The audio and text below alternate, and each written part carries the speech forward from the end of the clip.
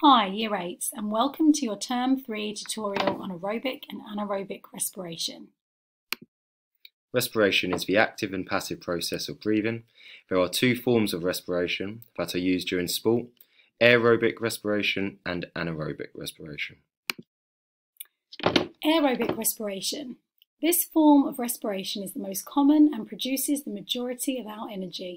This is used when we are at rest or taking part in low intensity exercises for long periods of time, for example running a marathon or cycling long distance.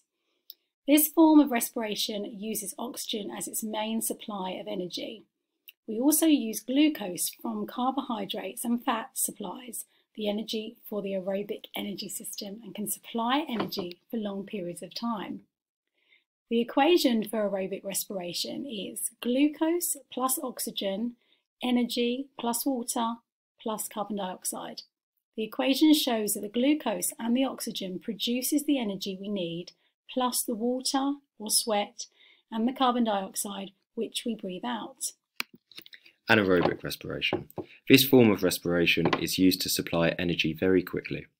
This is used when activities only last a few seconds, for example a vault in gymnastics, a 100-meter sprint or a javelin throw. This system breaks down glucose into lactic acid. Glucose is derived from carbohydrates and it produces energy very quickly. The equation for anaerobic respiration is glucose into energy plus lactic acid. The equation shows that glucose is used to produce energy for us and then lactic acid is produced as a waste product. So that was a very short video. Make use of replaying it as many times as you can. Make some notes, test yourself with a friend, and feel free to use the link for further knowledge.